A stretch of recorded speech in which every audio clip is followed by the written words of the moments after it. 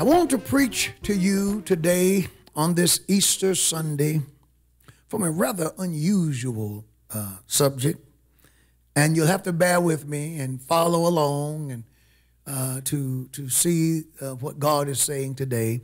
I want to preach from this subject, God's good man. God's good man.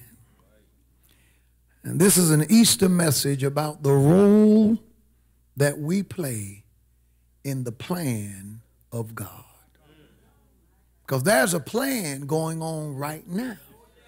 So I don't want to preach today about Easter from a mere past and historical perspective.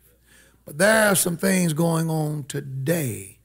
And there is a role that the God of the Bible has for every one of us to play in what's happening right now. Father, bless us as we preach the word of the Lord. May we do no damage, but preach that which becometh sound doctrine and holiness in Jesus' name. Amen.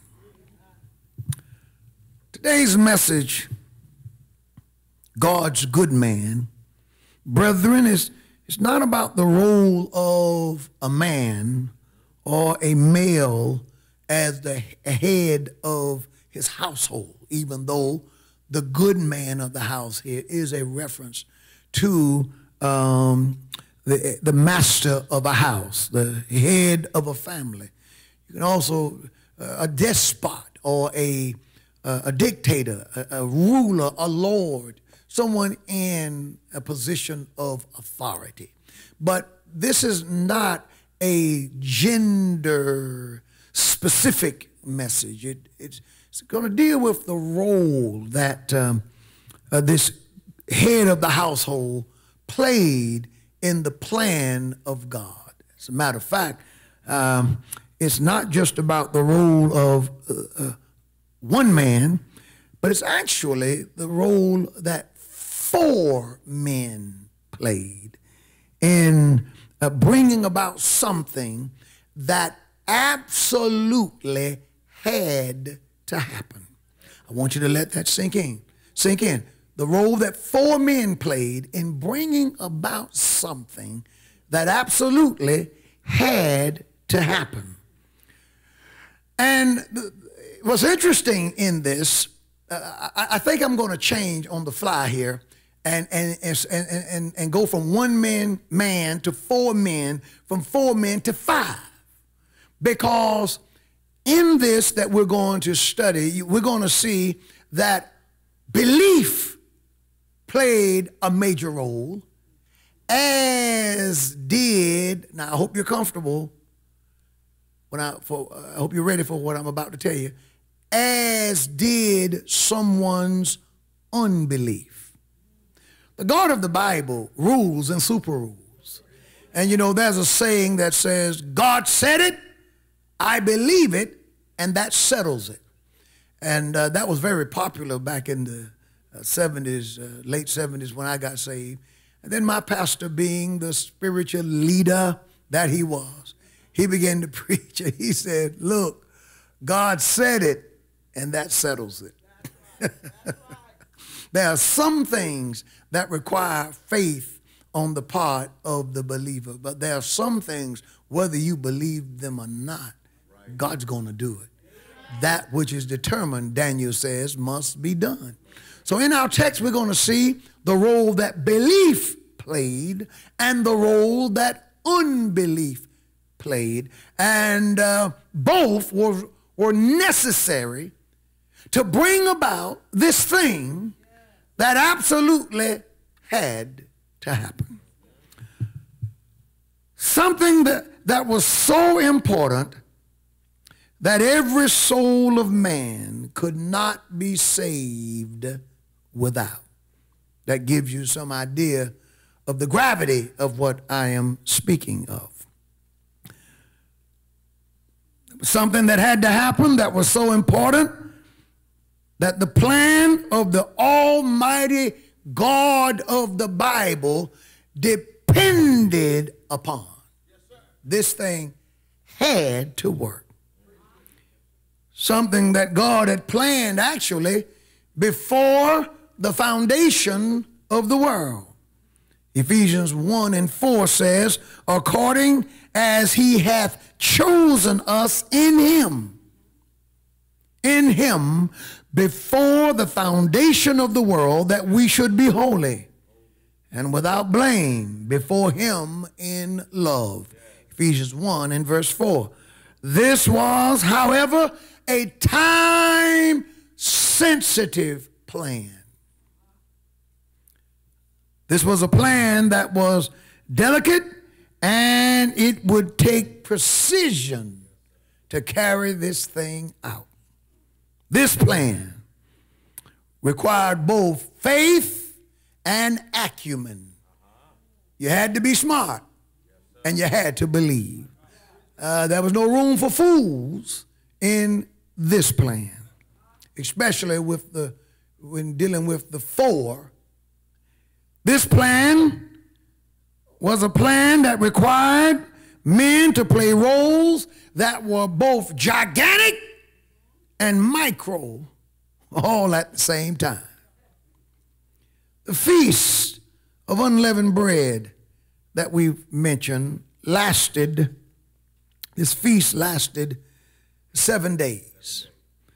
And it was from the 15th to the 21st of the month Nisan, which is April for us, March, April for us. But during the time of Christ, the period lasted from the 14th through the 21st day. If you read Matthew's gospel, for those of you who have your Bibles, chapter 26 and verse 17, it says, now the first day of the feast of unleavened bread, the disciples came to Jesus, saying unto him, where wilt thou that we prepare for thee to eat the Passover?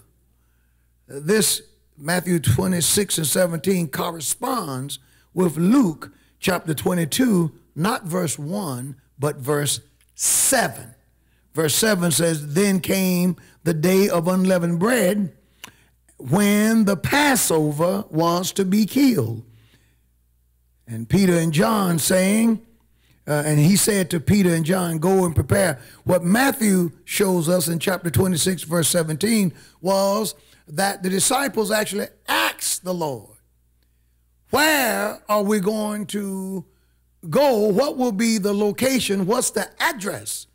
Where will we go to celebrate the Passover since you don't own a home?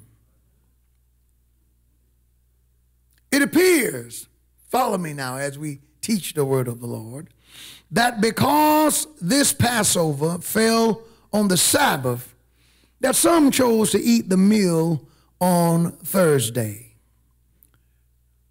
Toward mid-afternoon, around 3 p.m. of Thursday, the 14th of Nisan, a convenient group of perhaps 10 people or 12 would bring to the temple court a lamb to the priests to be sacrificed. The lamb had to be perfect,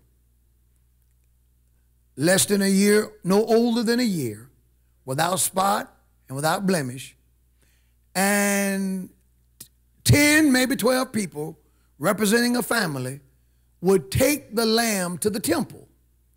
And once it was taken to the temple, it was given to the priest, and the priest took the lamb, he sacrificed it and took the blood and passed it in basins along a line until it was poured out at the foot of the altar. They also burned the lamb's fat on the altar of burnt offerings. So they poured out the blood, put the fat of the lamb on the altar, and after sunset, the family would gather at home and eat the Passover lamb. Now, what was interesting was that in the Jewish calendar, at sunset, around 6 p.m. on Thursday, at sunset, 6:01 p.m. on the Jewish calendar was considered the next day. So at 6:01 p.m., now follow me now, if at between 12 and 3 in the afternoon on Thursday, they took the lamb to the temple, they had it sacrificed, and they got back home and set everything up and prepared the Passover, and then sat down at 6 and they partook in the Passover meal. 6 p.m. on down was considered no longer Thursday, but it was Friday. It was the next day. All of this, of course, was to commemorate what God did to Pharaoh, to Egypt, when the Lord got tired of playing with him. And the Lord said, now I'm going to send the death angel. And when I'm finished, he will let my people go. Exodus chapter 12, verse 13 and 14 reads, and the blood shall be to you for a token upon the houses where you are. And when I see the blood, I will pass over you, and the plague shall not be upon you to destroy you when I smite the land of Egypt. And this day, look at this, and this day shall be unto you for a memorial. Keep this. And you shall keep it a feast to the Lord throughout your generations. You shall keep it a feast by an ordinance forever.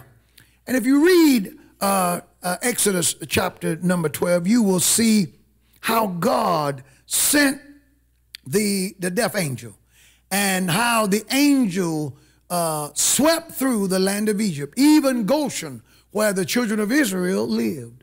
But he told them to sacrifice a lamb, put the blood on the lintel of the doorpost, and when the death angel passed through, when he would see the blood, he would pass over you. Now, that's the essence of Passover. Now, the Feast of Unleavened Bread, which was a part of the Passover celebration, but it took place for 7 days more, was to commemorate how during the Passover that night, the Lord told them to prepare a meal, but you won't have enough time to put leaven, yeast in the bread. It would take too long for the bread to bake, because you're going to have to eat and prepare in a hurry, and you're going to have to get out in haste. So make sure there's no leaven in the bread, hence the Feast of Unleavened Bread. Be prepared to eat quickly, eat with your shoes on, eat dressed to leave, because you're going to have to make a quick exit from Egypt. If you read, you can see this in Exodus chapter 12, verse 7 says, and they shall take of the blood and strike it upon the two side posts and upon the on the upper doorposts of the house, wherein you shall eat it, and you shall eat the flesh in that night, roasted with fire. And look at this, unleavened bread, and with bitter herbs they shall eat it. Eat it not raw, nor sodden. That is, you can't boil it in water. But roasted with fire, its head and its legs, and with the putrance thereof. That is, wash it, but with the internals and all on the inside. All right? Wash the internals out, clean it up, and then enjoy the meal. And you shall let nothing of it remain until the morning, and that which remaineth of it until the morning you shall burn with fire. And thus shall you eat it, and your loins, look at this, and thus shall you eat it with your loins girded, your shoes on your feet, and your staff in your hand, and you shall eat it in haste. It is the Lord's Passover. So this is what they were commemorating. And they were commemorating it because God said do it every year. For this was the plague that broke the back of Egypt. And God defeated the Egyptian gods and Pharaoh let God's people go. Now, it was a very exciting time in Jerusalem, time of Passover, one of 3 celebrations where all the Jewish males were required to return home to Jerusalem.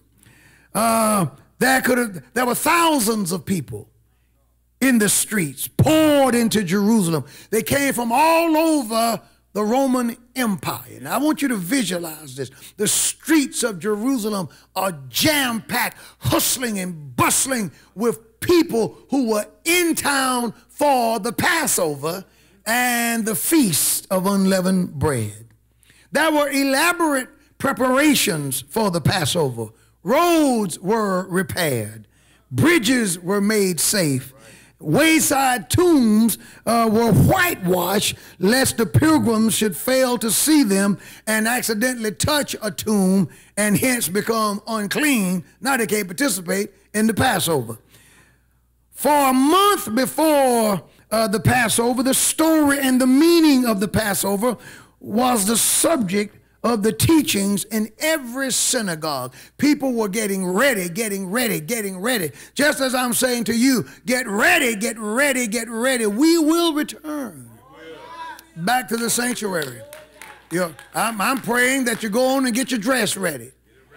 Get your suit hung up and polish your shoes, iron your shirt. Get ready. For the Lord is going to bless us to return to the house of God once more. And oh, we're going to shout that Sunday. I like that, Wilson. I might name it the day of rejoicing. Praise the Lord. What a day. What a day. So they taught in the synagogues what happened, everything that was taking place. And 2 days before the Passover, in every house, in every Jewish home, there would be a ceremonial searching of the house to see if they could find any leaven. And if they found leaven in the house, the leaven, even the smallest particle of yeast, would be removed from the house.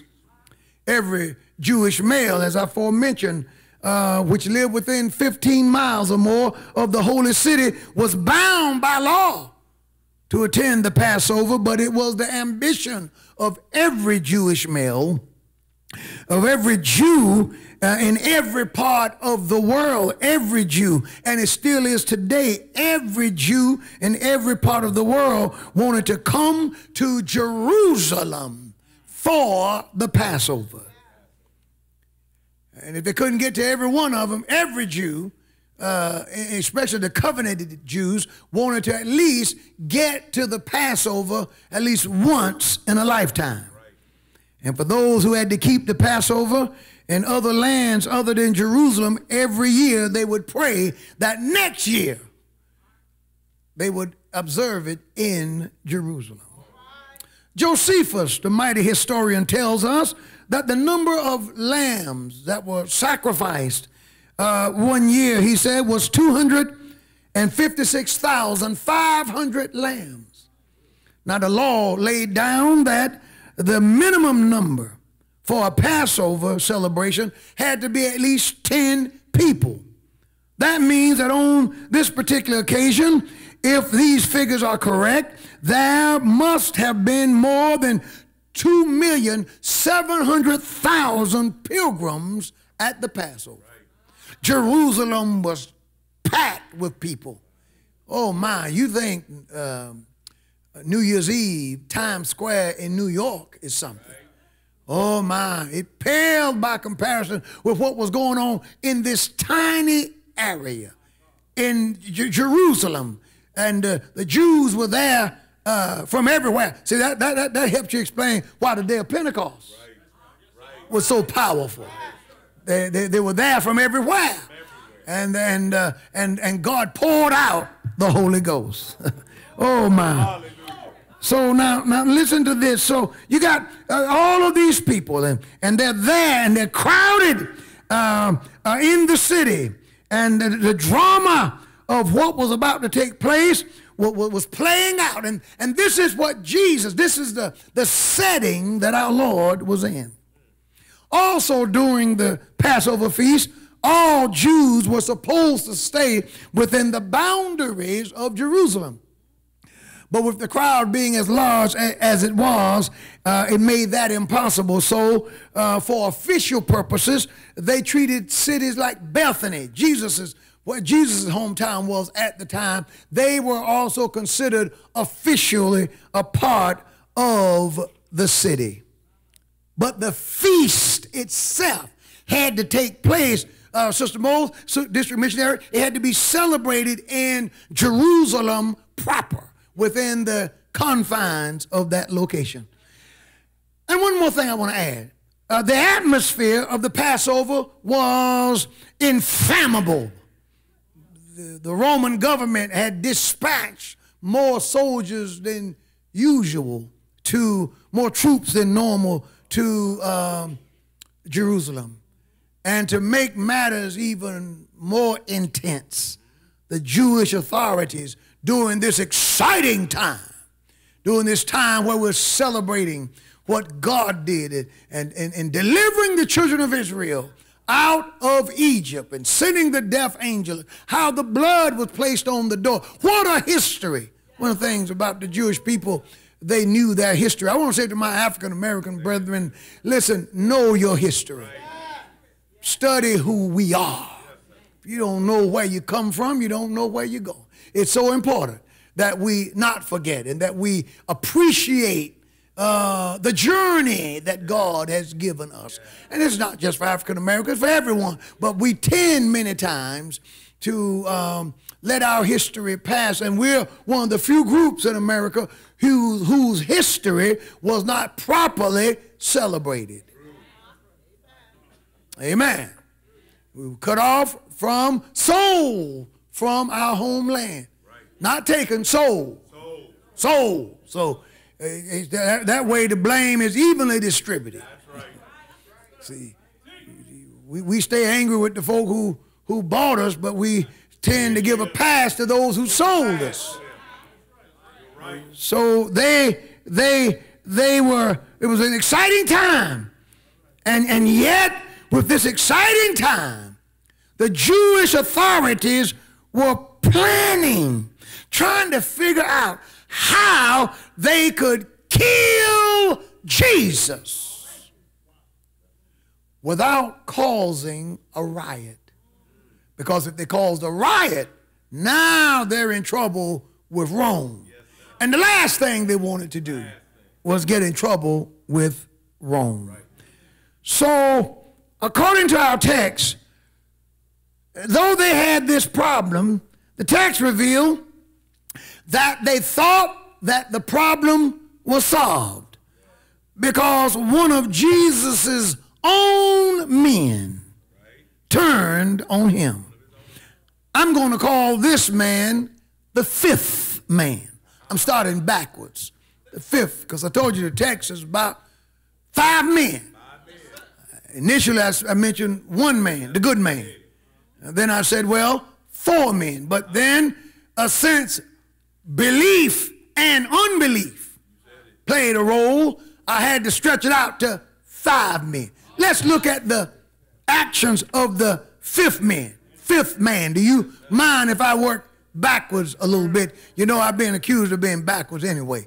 So, the Bible says Now the feast of chapter 22, verse 1. Now the feast of unleavened bread drew nigh, which is called the Passover. And the chief priests and the scribes sought how they may kill him, and for they feared the people. Jesus' popularity had hit an all-time high, right. So they couldn't just go out and kill him. Right. Then entered Satan into Judas, surname Iscariot. And notice how specific Luke is, being of the number of the 12. Satan entered into Judas. Judas was one of the 12. He was one of our Lord's closest men. Satan entered into him. And when the devil got in him, you can tell when the devil's in somebody. The Bible says in verse 4, and he went his way. What he did was he walked away from Jesus. He told Jesus and the remaining 11, say, hey, y'all excuse me for a minute. I have an errand to run. I got to go somewhere. And so he went his way, and now remember now, the place is packed out. Everybody's getting ready for the Passover. We're about 2 days. This is Tuesday, Wednesday of that week. So the place is, people are there. There's so much excitement going on. People are buying lambs. People are getting their Passover stuff ready. People are everybody's excited. They're glad to see each other. People speaking various languages from the diaspora. The Jews lived all over. They learned the language of their new adopted homelands, but they were in town. It would be quite easy for him to get lost in the crowd, almost unnoticed as he went his way. And he met with Jesus's enemies, with men who were plotting to kill him. He met with the chief priests. Isn't it amazing that Jesus's enemy wasn't the chief gangster trying to kill him? It was the chief priests and captains. He met with them, how he might betray him unto them. They talked. Let's see how we can work this out. Let's see how we can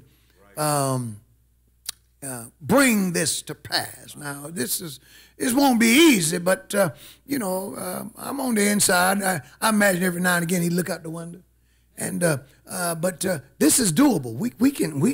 I can deliver. I can get him to you now. I know him pretty well. I've been with him. I've walked with him now for 3 years, day and night. And, I'm the treasurer. And I know him. I know his tendencies. I've studied his pattern. Now, I know that he has amazing powers, but and he's different from anyone that I've seen, but I can deliver him to you. I can deliver him to you. And there are those who say that perhaps what Judas was trying to do, that Judas had gotten ahead of Jesus, and he was trying to force Jesus's hand. Crystal, if I can just get him before the authorities, and if they threaten to kill him, then he will use his extraordinary powers, and he would defeat them, and he would deliver us, our nation, from Roman bondage. Because we've all studied that this Messiah would come, but I'm disappointed in him, because instead of him coming to set up the kingdom that we thought he would set up, this man's talking about some spiritual kingdom. He won't challenge Herod. He won't challenge Caesar. He has the power. I mean, I saw him walk water. I didn't get off the ship, but I was on the ship. I witnessed that with my own eyes, and I was there when he raised the widow of Nain's son from the dead. I saw it. And don't get me started, Judas said. Now, I'm telling y'all, he's different. He's more than just talk. I've witnessed, Judas says, him giving sight to the blind. And one night we were with him, and he went on a healing spree. And everybody he touched was made whole. Oh, I'm telling you, he said to them, this fifth man, I'm telling you that he's no ordinary guy. Now, don't get me wrong, I can deliver him to you. But if you think that he's just another rabble-rouser, if you think that he's just another challenge to the system, you got it wrong. He's extraordinary.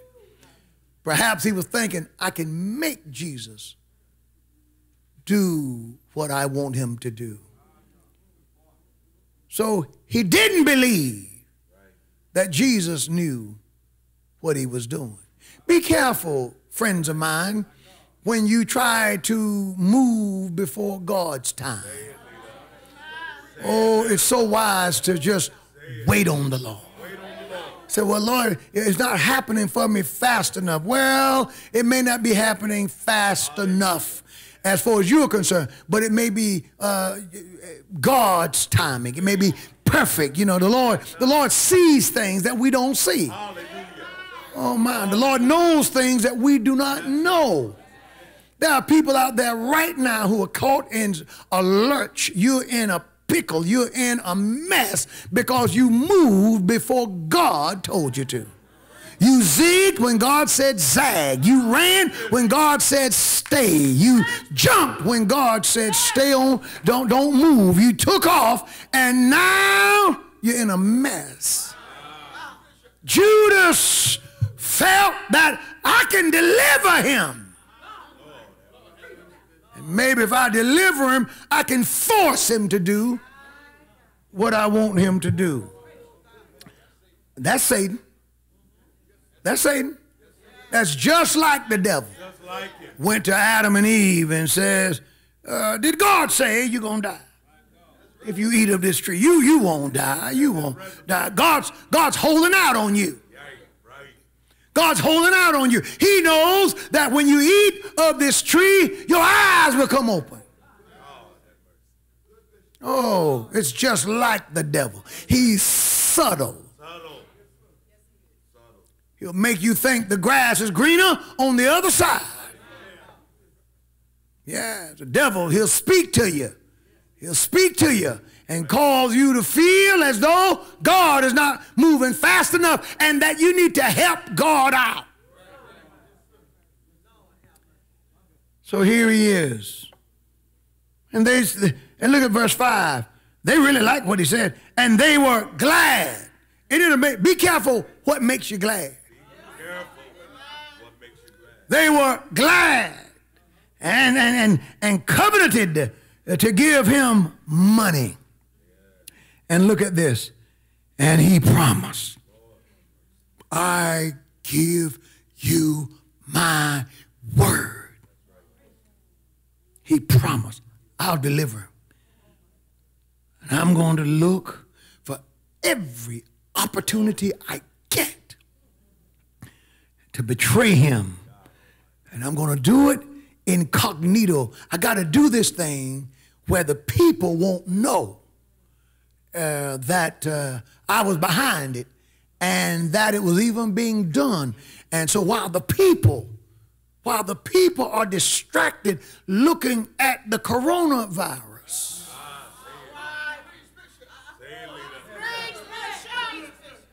I'll usher in globalism. I'll usher in the depopulation schemes. I'll speak through religious leaders who call for global unity. Somebody said, the Pope said we need to unify globally. How are we going to do that? Now, I understand the call of unity within the body of Christ, but global unity, somebody got to give up their God. And I'm not giving up mine. There's always a festival. There's always something that Satan will present to cause you to look over there, to keep your eyes on that thing while he's doing something much more sinister over here. I don't care what they tell us about the coronavirus, but I'm telling you, I say to the governors, the mayors, and all who are in charge, how dare you leave abortion clinics open and you close churches? How dare you leave ABC stores open and you close churches? Why is it that people can go and buy vape? They can do that, and that already causes problem with the lungs, but you close churches. There is something else going on. Now, I really would like to be like a lot of the preachers that you're seeing on television, both white and black, and they're just talking about the resurrection in Christ, and we're just going to love, and we're just going to, and all that is true. But I want you to know that the chief priests and the scribes and the captains are plotting with Judas.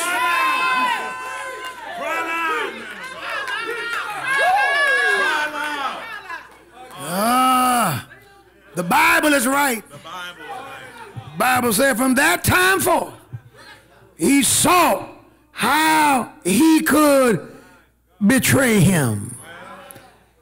Judas did not believe, but God used Judas's unbelief to bring about his plan. For Zechariah chapter 11 and verse 12 says, "And I said unto them, if you think me good, give me my price, and if not, forbear." So they weighed my price for 30 pieces of silver. It had been prophesied that the Messiah would be sold. Look at how specific and how precise the Bible is. Zechariah says it's going to happen for 30 pieces of silver. You see here how God used Judas's unbelief to bring about the scripture. The Bible says, if the ox shall push a manservant or a maidservant, that is, if an ox would goad a slave, Exodus 21 and 32, he shall give unto their master 30 shekels of silver, and the ox shall be stoned. Take the ox, since that ox has a taste for killing, tastes human blood and for killing people, kill the ox, but you got to pay the slave owner 30 shekels of silver for their slave being killed by that ox. That's the value they put on Jesus. Jesus was sold for the price of a slave. 30 pieces of silver in today's money would be roughly $21.60. Matthew's Gospel, chapter number 26. Are you following me?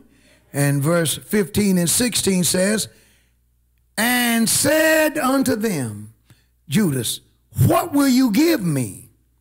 And I will deliver him unto you. And they coveted with him for 30 pieces of silver," just as the prophet Zechariah said.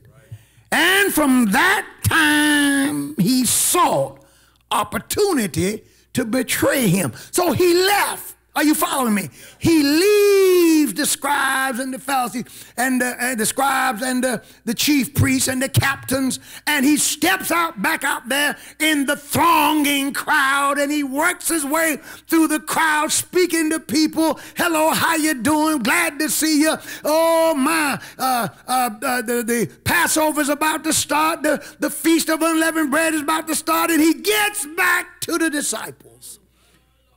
"Hey, man, where you been? Well, good to see you." "Yeah, man, I had to take care of something, man. I'm back now. Everything's all right. Everything's cool." And from that point on, he's looking.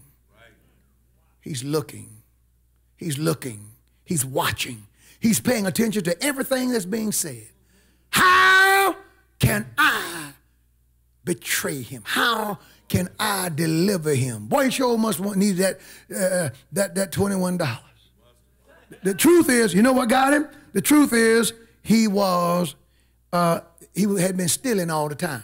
This is why you got to watch the devil. You got to be careful. You got to watch the devil, and because the devil will get in you, and the devil will cause you. The Bible teaches that a little leaven leaveneth the whole lump. If you don't get rid of your pet sin will get the better of you.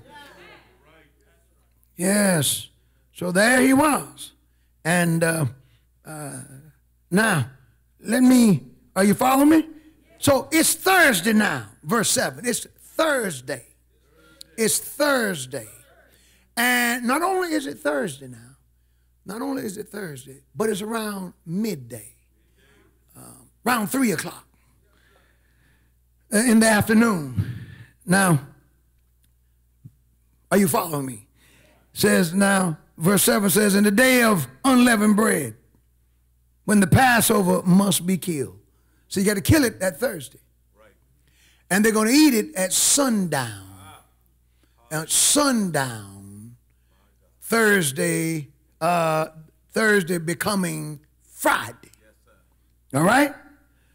Now, according to Matthew 26 and 17, the disciples asked him, okay, now where will thou that we prepare for thee to eat the Passover? When they asked Jesus, what is the location?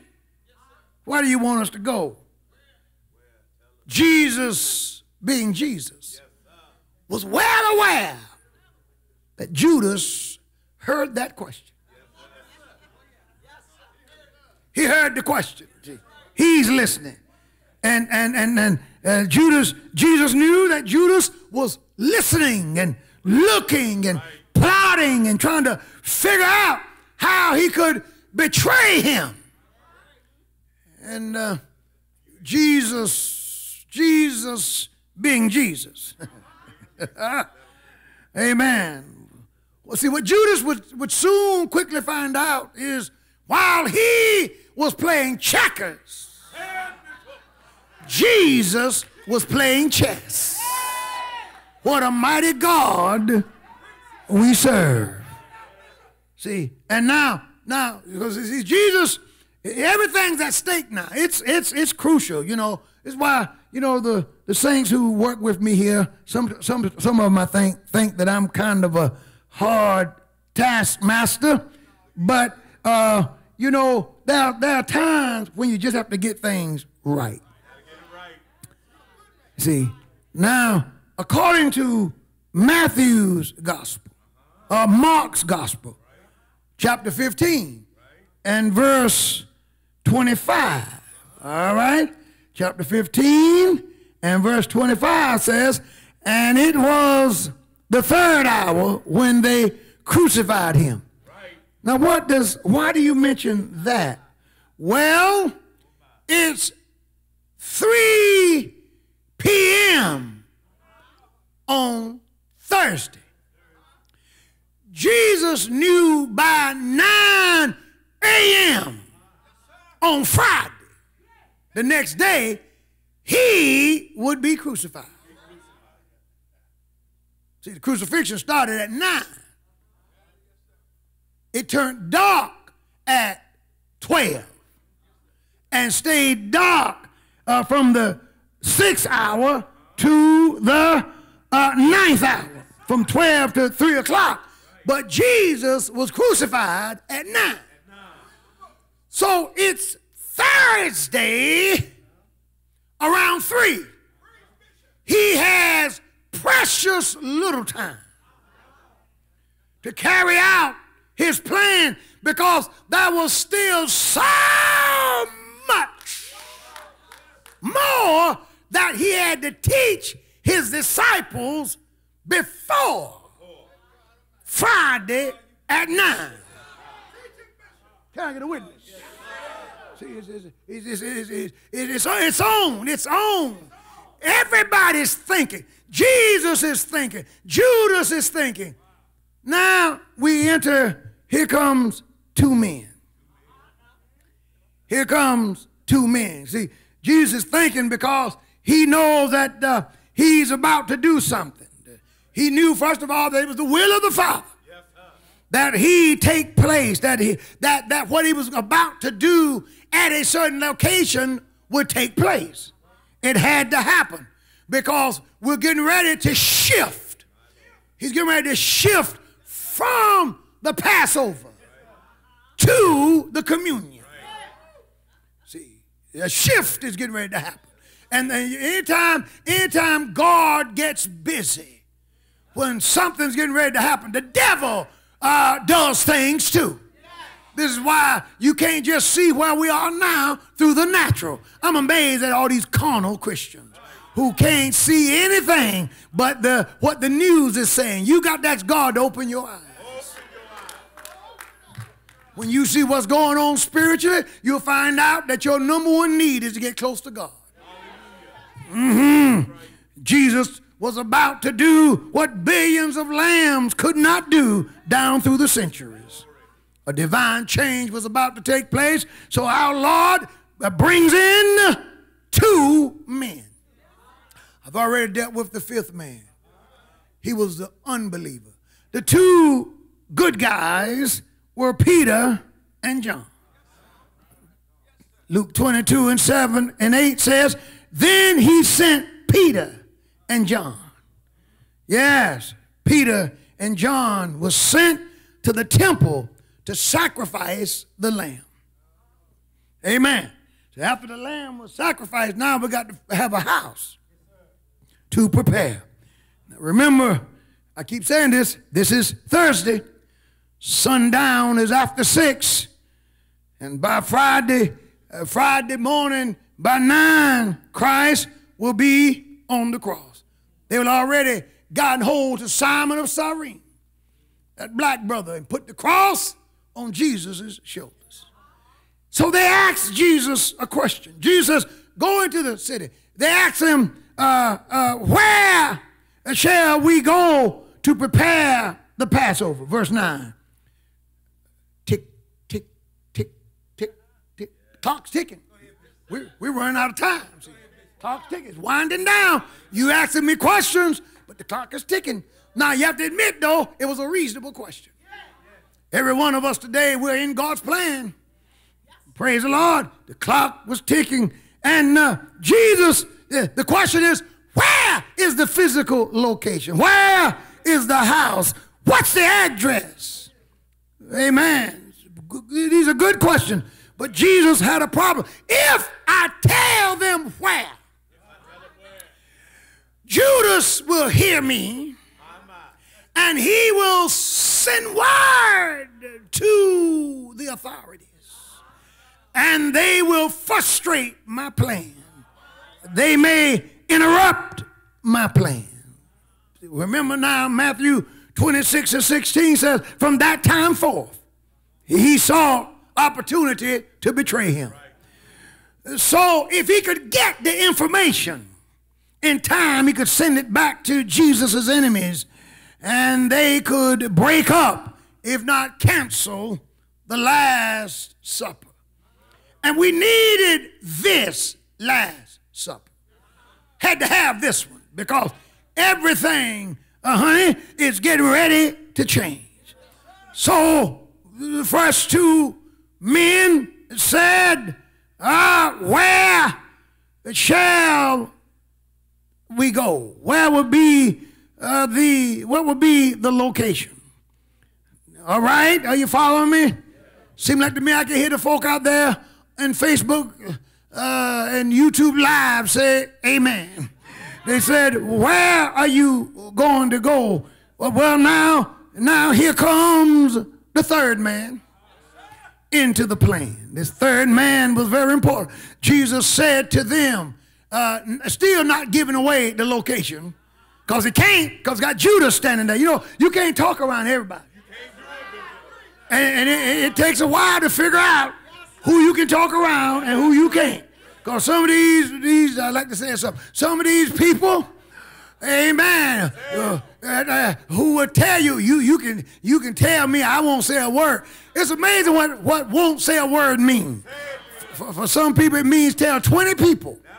And they say, well, I haven't told a soul. Well, Jesus said, I can't give away the location. So he says, I tell you what will happen. He says, behold, said to the guys, think about this. Now, you got to get this, Peter and John. I've selected you for a good reason. When you enter into the city, there shall meet you a man bearing a pitcher of water. Follow him. No location. No location given away. Judas still ain't got nothing to work with. God. That 30 pieces of silver. Oh, trying to earn his keep. Jesus said, go into the city and you're going to see a man. Now, some believe that this man carrying the water pitcher was a slave. But I tell you, you have to admire this man. You have to admire this man because this man had an unusual assignment. For in biblical times, for men to carry water pots, water pitchers, that was considered a domestic task. That was considered the task of a woman. And most men saw that as being too menial for them. And yet, when God gave this man a menial task, I told you some of these roles were both gigantic and micro at the same time. Says carry that water. I know that he had to feel some kind of way. Being the only man in Jerusalem. The city is packed. I told you that. People are everywhere. Jews are in town everywhere. And there he is, carrying a pitcher of water. Sometimes God gives us assignments that may seem to be small. And people will come up to you and tell you you're working backwards. People will come up to you and tell you you're better than that. People will come up to you and tell you you should be doing more. But if God is using you, see, the Lord knows where we fit. The Lord knows what our role is at any given time. What if they never call your name? I'll tell you right now, I guarantee there's nobody out there who can tell me the name of the man carrying the pitcher of water. They didn't recognize him. They didn't call his name. But how? That man did something that had he not played his role, I wouldn't be saved. And you wouldn't be saved. Oh, Jesus said, now go. And you're going to find a man carrying a pitcher of water. Now you have to admit that it took some faith for Peter and John. The next verse says, and so when he told them what to do, they went. Now it took some faith, Matthew tells us, to obey that kind of, amen, assignment. But one thing about it, Jesus said, now I'm going to give you a sign that you can't miss. So they get there, they get to Jerusalem. Thousands of people. Thousands had on blue, green, yellow. Some had on turbans, some didn't. Tall and short, fat, skinny, drunk and sober, buying and selling. Just throng of people. And while they're looking, I don't see anybody, man. All of a sudden, there's a guy who walks by carrying a pitcher of water. Amen. He grabbed it, and so he's walking. Praise the Lord. And then Jesus said, when you see him, Jesus did not say, introduce yourself to him. Jesus did not say, have a conversation with him. Jesus did not say, praise the Lord, tell him what I told you. Jesus said, I'm going to teach you to follow providence. Jesus said, just follow him. Follow him. Don't talk to him. Follow him. In this, Jesus still did not disclose his location. Don't talk, just follow. And then Jesus gave an address. He gave one, but it wasn't one Judas could use. You see the address in verse 10. It says, follow him into the house where he entered in. So the address was P.O. Box into the house where he entered in. Jerusalem, Israel. If you can find that on the map, if you can get GPS coordinates to lead you there, then you can find out what I'm doing. In other words, Judas had no information to leak. God Almighty. And then we see the fourth man. Now this fourth man was somebody that theologians believe that Jesus had already talked about. You see, Jesus had already talked to. He didn't leave anything to chance. Told the man one day, the day will come when somebody will walk in your house. You're going to see two men that perhaps you've never met. And they're going to walk in your house and they're going to give the password. And they're going to say to you, the master has said unto thee, where is the guest chamber where I shall enter in, where I shall eat the Passover with my disciples? Good God Almighty, he said, when that time comes, you can't hesitate. When that time comes, you got to be ready. Oh, Lord. Woo, Jesus. So now here's this man already prepared by Jesus. Told him the day's going to come that these men are going to ask for, praise the Lord, a room. And when they come, the room has got to be ready. It's got to be flourished. It's got to be furnished.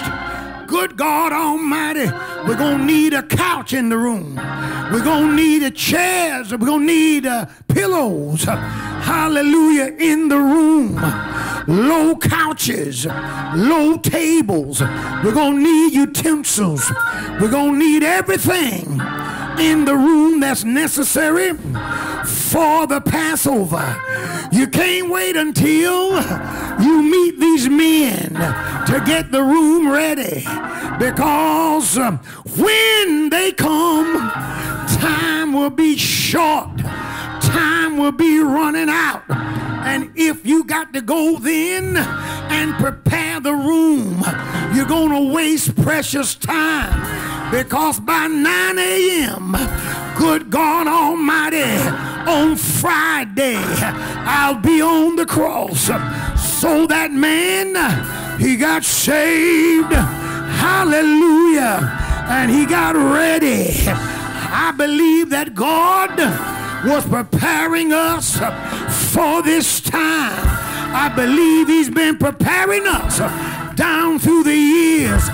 But I know he spoke to me and told me, I want you to proclaim 2020 as the year of God's truth.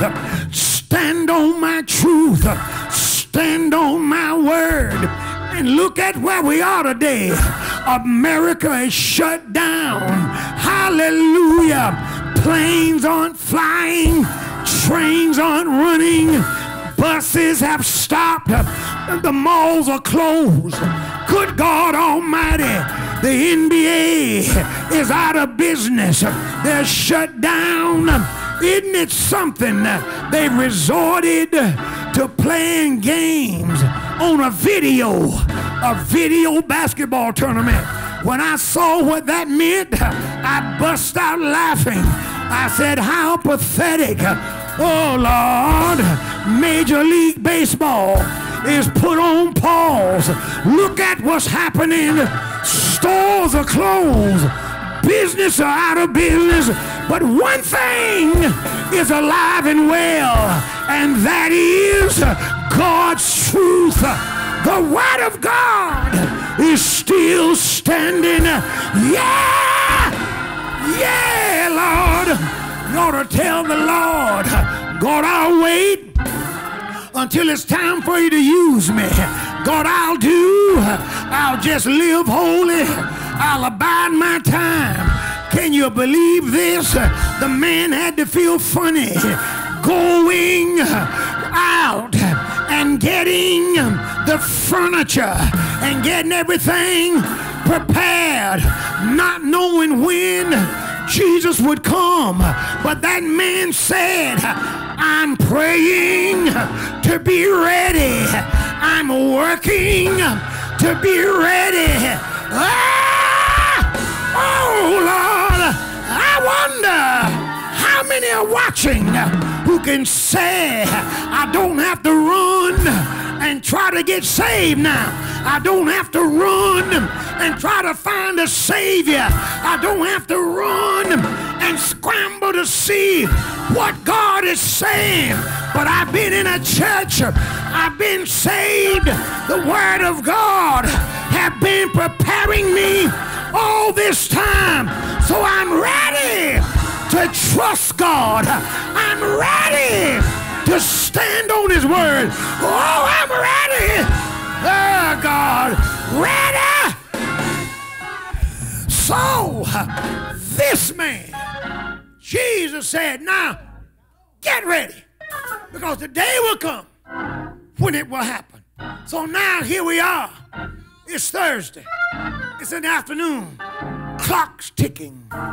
His servant walks in the house with a pitcher of water, followed by two men.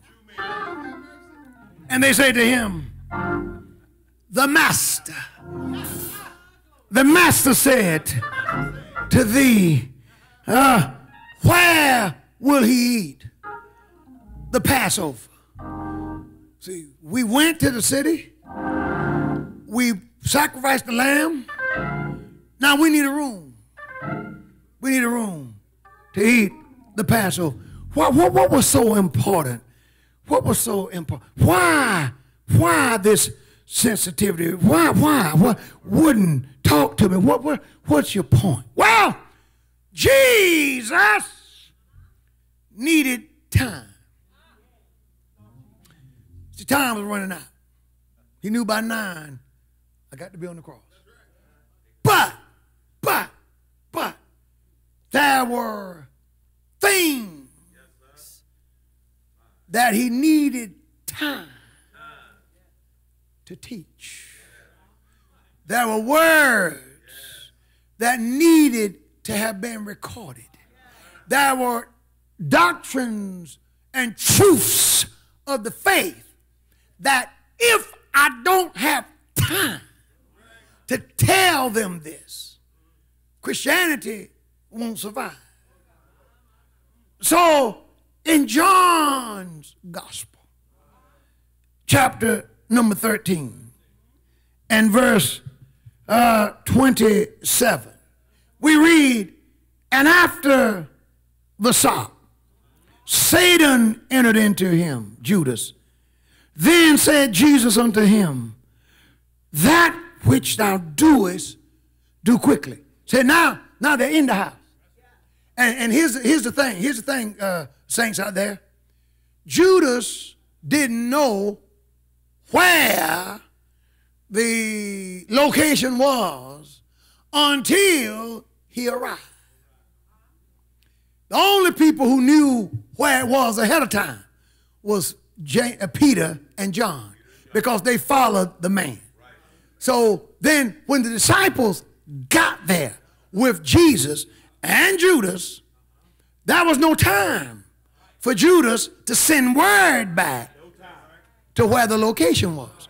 So Jesus, after he finished eating the Passover, he teaches them the doctrine of foot washing.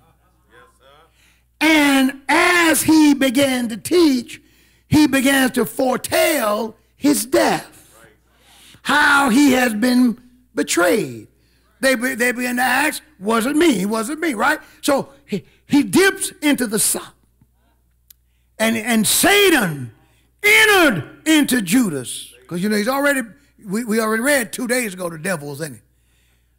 And Jesus says to him, what you going to do? Do quickly. So this is another unction of the devil, Satan in him. Now, look at verse 28.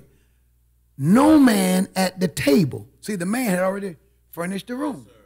Got the tables, the couches. You will lay on your side, your feet away from the table, laying on the side, the table in the middle where they would be partaking of the Passover. Yes, sir. So Jesus says to, see, the painting of the table of the Last Supper is not correct. Yes, so Jesus said to Judas, that what you do is do quickly. Well, the others heard it, but some thought that Jesus, since Judas had the bag, that Jesus said unto him, and go buy those things that are necessary for the feast. Because remember, the feast of unleavened bread took place for 7 days. The Passover was one night, 1 day, 1 night. They're doing that now.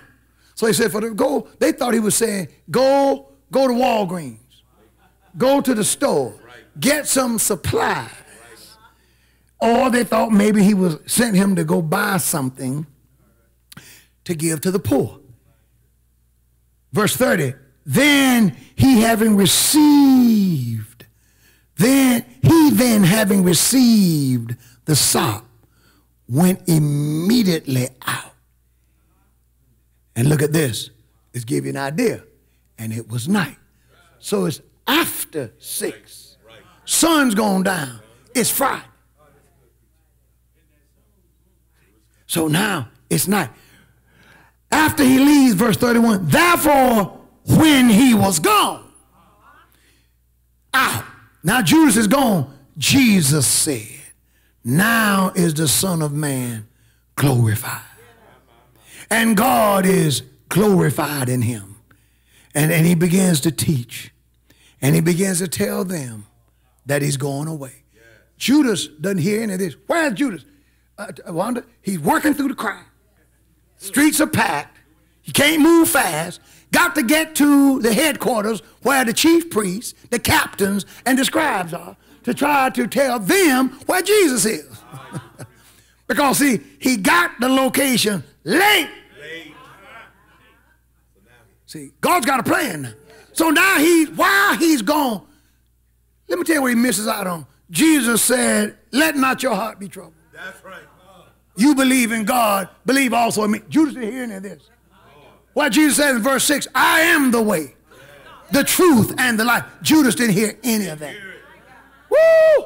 Jesus began to teach. And all of the teachings on the Comforter, who is the Holy Ghost.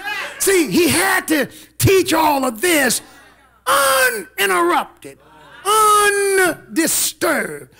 Time's running out, but I still got a lot to tell y'all. So he's teaching them about the Holy Ghost. Teach them in chapter 15, I am the true vine. My Father's the husbandman. Good God Almighty. Said to them in his teachings, if you abide in me and my words abide in you, you can ask what you will and it shall be given to you. Oh, he teaches them. Teaches them about love. Greater love have no man than this, than a man will lay down his life for his friends. He teaches them to love one another. Oh, he's laying it out. John right there taking notes on all of it. Where's Judas? Out there. He finally gets to the scribes, the plotters. Hey, y'all, sorry, but I know where he is. I know where he is, but he didn't disclose his location. I couldn't find out until we got there. He used the plan. He used espionage. He used the plan, cloak and dagger. He didn't let me find out. I'm sorry I'm late, but now let's go and let's get him. Let's go get him. So it's gonna take a few minutes now, because Jerusalem packed. Streets are packed. You can't travel fast. Everybody's stuck in traffic. Bum, bum, bum. Can't nobody go anywhere. A donkey turned over its cart and they, get that thing out the street. We got somewhere to go. In the meantime, Jesus is in there preaching. Chapter 16. But now I go my way to him that sent me. And none of you ask me, where goest thou? He's laying down the teachings. He's teaching and preaching the word of God. Are you with me? He tells them in a little while, and you shall not, verse 16 of chapter 16, a little while, and you shall not see me. And again, a little while, and you shall see me, because I go to my Father. Oh, he's teaching them. Then verse 17, then some of his disciples among themselves, then said some of his disciples among themselves, what is this that he's saying to us? A little while, and you shall not see me. And again, we're going to see him, because he's going to the Father. They said, therefore, what is this that he's saying? A little while, and we cannot tell what he said. So you see why they didn't need to be interrupted. Because I got to teach him. I got to teach them this. Yeah, see, and so he knows what Judas is. He still got a ways to go. I still got time. And so he's teaching, and then he prays. Chapter 17, that mighty priestly prayer. Verse 17, where we get our theme from this year. Sanctify them through thy truth. Thy word is true. Look at God's plan. And Judas, tell you something funny. God has a sense of humor. Judas finally arrives, right? Judas gets there. But guess what? When he gets there, Jesus is gone. He gets to the upper room, and Judas, he's up there, go out there, go up those back steps, they're up there. Get there, and Jesus is gone.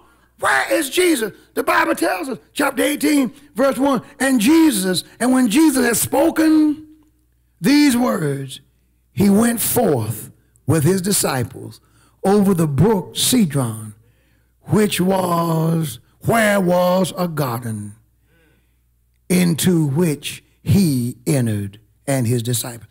He went to the Garden of Gethsemane. That's where he prayed for 3 hours. Father, if it be thy will, let this cup pass from me. Now, Judas is trying to figure out now, because they looking at him saying, where is he? Where is he? God, I mean, he was here. I was here. Look, I was in here with him. Matter of fact, he introduced the communion here. He broke bread and told us, this is my body, and gave us wine, and he taught us foot washing. Oh, I mean, look at all this stuff. That's evidence that they were here. They said, look, where is it?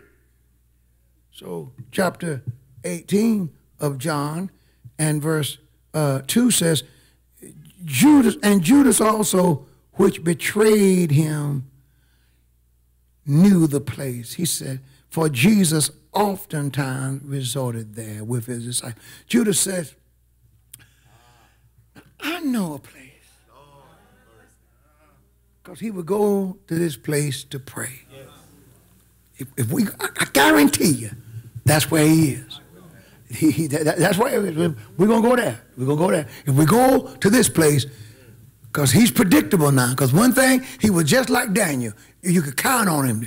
He would pray. Yes, and this was one of his favorite prayer spots. Yeah. So let's go over there. And the Bible says, and Judas then, having received a band of officers, it took a minute to get 600 men together from the chief priests and the Pharisees. He says, come hither with lanterns and torches and weapons. Look at this. Jesus, therefore, knowing all things that should come upon him, went forth and said unto them, once they arrived, he walks up to them. He's in the garden, tell his men, stand back. He walks up to them and says, whom seek ye? And they answered him, Jesus of Nazareth. And Jesus said unto them, I am he. And Judas also, look at this, this is ugly, which betrayed him, which betrayed Jesus, stood with them. He's standing now with Jesus' enemies. 600 men. The Bible says, as soon as he said unto them, I am he, they went backwards and fell to the ground. Judas included. All of them fell. Why did he knock them down? He says, I want to show you that you can't take me. You can't. I'm gonna go. I'm gonna do this, but you can't take me. You can't do this now. Get up before I kill you. You can't take me. Then he asked them again, whom seek ye? I would have been afraid to answer. And they said, Jesus of Nazareth. And Jesus answered, I have told you, I am he, therefore you seek me. He says, I'm the one you're looking for. Let these other disciples, let them go their way. That the saying might be fulfilled, which he spake of them, which thou gavest me, I have lost none. That was a part of the prayer. John 17 and 12, he said to the Father, all that you've given me, I've lost none, except the son of perdition. Then Simon, having a sword, drew it and tried to cut the high priest's servant's head off, but he missed and got his ear. The man's name was Malchus. Then said Jesus unto Peter, put up thy sword. Put it into the sheath. The cup which my Father has given me, shall I not drink it? And then the band of officers, they took him. This explains why I'm getting ready to have communion. Are you following me out there? Y'all love the Bible. I know upper room members, y'all love the Bible. Listen. This explains why Jesus said something in Matthew's Gospel, chapter 26, beginning with the 44th verse. See, verse 44. And because while he was out there in the garden, look at this. Bible says, and he left them and went away again the third time and prayed the same prayer. Remember, he told Peter and the two sons of Zebedee, James and John, verse 37, said, watch with me while I pray. My soul is exceedingly sorrowful. So during this time, Judas was trying to get back. See, he had already gone to the upper room and Jesus was gone. So he's trying to find him. Jesus prays 3 hours. Bought time. 3 hours. And then verse 45 says, then cometh his disciples. Then cometh he to his disciples and said unto them, notice the resolution. Notice the contentment. Notice I've done my job. He says, sleep on now and take your rest. Behold, the hour is at hand that the Son of Man is betrayed into the hands of sinners. All right, guys, rise, let us be going. Behold, he is at hand that doth betray me. Verse 47, while he yet spake, lo, Judas, one of the 12, with a great multitude, with swords and staves, from the chief priests and the elders and the people. There he appeared. But by the time Judas got there, Jesus' plan had worked. I have taught them all that they need to know. I have put it, matter of fact, I made sure John heard it, and because it needs to be written down. They need to know that there's a comforter. They need to know that I'm the way, the truth, and the life. They need to know that I'm the true vine. They need to know about the communion. They need to know that I don't want them in 2020 celebrating the Passover, but a new celebration. This is my body that is broken. And I needed time. So I used Judas's unbelief. But I used the belief of Peter and John and an unnamed man carrying a water pot. Then it came down to what my good man, this head of the house, will do. Will he flinch? Will he freeze? Will he forget what I've told him? Will he crack at the moment? He's got to have that room ready. Everything's got to be fixed. This guy, everything's counting on him. He's got to have everything in order. What will he do? And when the time came, the man stepped up. I've said to the Lord many times, God, if and when the day comes, if I have to pay it all for Jesus, God, give me the strength to pay the price. When it's time to act, when it's time to speak up, when it's time to further the cause of Christ, God, give me the strength that I need to speak up. Let me be God's good man. Because that man did his job, Jesus was able to teach the disciples and say everything that needs to be said, uninterrupted, not just for their sake, but for ours. Look at the tenets of the faith, the teachings of the doctrine that we know simply because this plan bought him time.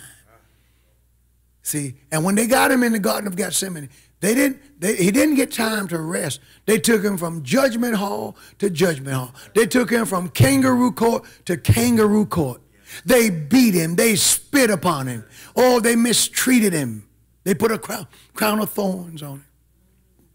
They blindfolded him, struck him, and said, prophesy and tell us which one of these hit you, Jesus. One of the reasons why Jesus could do what he did, one of the reasons why he could be on the cross and not call for the 12 legions of angels to come and get him off the cross, is that he had time to teach the disciples. And they forsook him. Peter denied him. The disciples forsook him. But he knew that he planted the word in them, and then that word would germinate. And he gave them what they needed to have, that while he was in the ground, in the tomb, he'd given them enough. It wasn't their best moment. They were behind closed doors. They were locked away. They were afraid. But they had enough to see him through until the women came and brought him good news. We just left his tomb, and it was empty. He's alive. He's alive. Lord, whatever your plan is, I want to pray for you. I want you to stop what you're doing. Even in this COVID-19, even now, Lord, with the depopulationists coming out of the closets, with wicked organizations like Planned Parenthood getting more government consideration and backing, allowed to operate in most places. Thank God for the state of Texas. In most places, uninterrupted, where sanctuaries across this country and around this world are empty because the government said so. And you know, the jury is even out, Lord, on whether or not any of these governors or mayors had the constitutional authority to do what they've done. It'll play out. It'll play out. It's not settled. They know that they've overreached. They know it. It'll play out. But with this happening, there's a plan that God has for you, that God has for me, that God has for all of us. And I don't know if it's to carry a pitcher of water, to be the good man of the house, to be Peter, to be John. But I'll tell you what I do know. It's not our role to be Judas. I know that. I know that. God didn't call me to be an unbeliever. God have not saved me. He didn't wash me from my sins for me to buckle when I'm needed the most. I want to pray for you. Father, in Jesus' name, we thank you for this day. We thank you for this hour. We thank you for this time. We thank you for this rather unusual Easter message. But Lord, just as they were plotting and planning then, around this same time of the year, to kill you, they're plotting and planning now. We're dealing with whether or not the government even has the authority to do what they've done. We are hearing messages from even people who are Judases, who are telling us this is the new normal and it's just as good as being in church. Oh God, we do not receive these voices. We're hearing from people who capitulate, who have no backbone, who have no standards. And they're trying to tell us. But Lord, we will not deny the faith. We trust you. We trust you. We trust you in everything. We trust you with our origin. You created the heavens and the earth. You made man from your own image. We trust you with marriage. It is a union between a man and a woman. We trust you with sexuality. Oh, he that lieth with mankind as with womankind, it is an abomination. We trust you, Lord, with all of the prevailing issues of life. We trust you, Lord. In our stand against abortion, you declared that a man would not be found innocent, would not be guiltless for shedding innocent blood. And yet, Lord, we talk about this virus and how many have died, and the death toll altogether, it's almost a bad month in the abortion industry. Oh, God, and we trust you. We trust you, Lord. And, Father, where we fit in your plan, where we fit, whatever role, we ask you to anoint us to be ready. Anoint us to be ready. Anoint us to recognize. Put that sanctified Holy Ghost trigger in us, that when we hear certain things, that it will trigger things in our spirit. Give us the ability to recognize the men who are carrying water pots and to follow them and not follow the crowd. In the name of Jesus. I pray for a spirit of alertness. Wake up the saints, Lord. Wake us up, Lord. Wake us up. Wake us up. Wake us up. Give us the ability to have that faith and acumen, the acumen that is necessary to do the will of God, to know how to go in and out amongst God's people. We bind the enemy right now in the name of Jesus. Now, Lord, release your anointing. Release your anointing. Let people feel the weight of this message. Let each viewer realize that they are godly, divine, God-called sales. You know, they said one time that Al-Qaeda or some of these other groups already have sales in America on standby awaiting instructions. Well, God, you have sales. You have soldiers who we go about our everyday lives serving you. We go about our everyday lives living for you. But God, when the commandment comes to witness, to share, to preach, to step up, to do this or to do that, God, we kick it, we shift gears.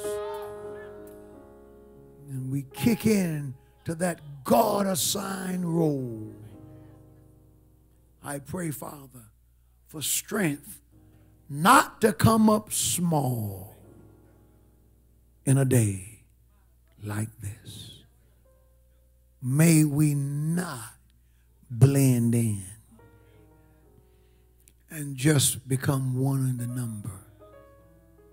Preachers are preaching, Lord, and people are praying, and they're saying, God, move the plague. God, get rid of COVID-19. God, open up the economy. God, let the jobs flow.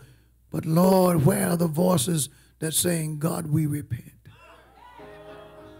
Lord, we repent of our sin.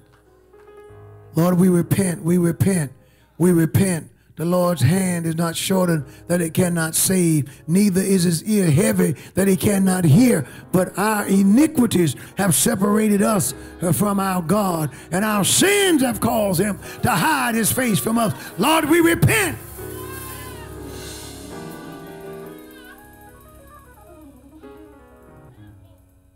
In the name of Jesus. Now I speak that Goodman anointing. Hallelujah. You never know when God's going to call on you. But when he calls, be ready. In Jesus' name. Amen. Hallelujah. Thank you, Lord.